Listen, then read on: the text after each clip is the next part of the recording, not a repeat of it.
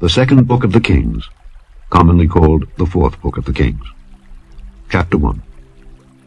Then Moab rebelled against Israel after the death of Ahab. And Ahaziah fell down through a lattice in his upper chamber that was in Samaria, and was sick. And he sent messengers, and said unto them, Go, inquire of Baal-zebub, the god of Ekron, whether I shall recover of this disease. But the angel of the Lord said to Elijah the Tishbite, Arise, go up to meet the messengers of the king of Samaria, and say unto them, Is it not because there is not a God in Israel that ye go to inquire of Baal-zebub, the god of Ekron? Now therefore thus saith the Lord, Thou shalt not come down from that bed on which thou art gone up, but shalt surely die. And Elijah departed. And when the messengers turned back unto him, he said unto them, Why are ye now turned back? And they said unto him, There came a man up to meet us, and said unto us, Go, turn again unto the king that sent you, and say unto him, Thus saith the Lord, Is it not because there is not a God in Israel that thou sendest to inquire of Baal-zebub, the god of Ekron? Therefore thou shalt not come down from that bed on which thou art gone up, but shalt surely die. And he said unto them, What manner of man was he which came up to meet you and told you these words? And they answered him, He was an hairy man, and girt with a girdle of leather about his loins. And he said, It is Elijah the Tishbite. Then the king sent unto him a captain of 50 with his 50. And he went up to him, and behold, he sat on the top of an hill. And he spake unto him, Thou man of God, the king hath said, Come down.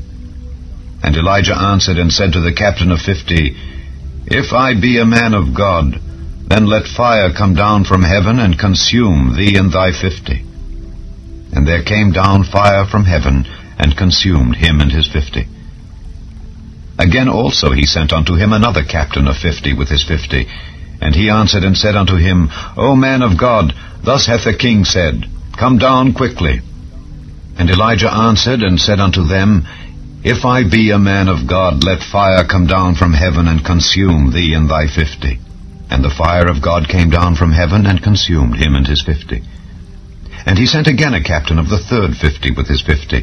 And the third captain of 50 went up and came and fell on his knees before Elijah, and besought him, and said unto him, O man of God, I pray thee, let my life and the life of these 50 thy servants be precious in thy sight. Behold, there came fire down from heaven, and burnt up the two captains of the former 50s with their 50s.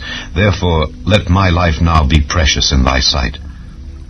And the angel of the Lord said unto Elijah, Go down with him, be not afraid of him. And he arose and went down with him unto the king.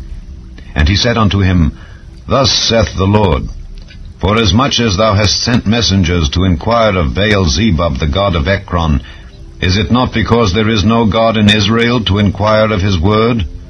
Therefore thou shalt not come down off that bed on which thou art gone up, but shalt surely die. So he died according to the word of the Lord which Elijah had spoken. And Jehoram reigned in his stead in the 2nd year of Jehoram the son of Jehoshaphat, king of Judah, because he had no son. Now the rest of the acts of Ahaziah which he did, are they not written in the book of the Chronicles of the kings of Israel?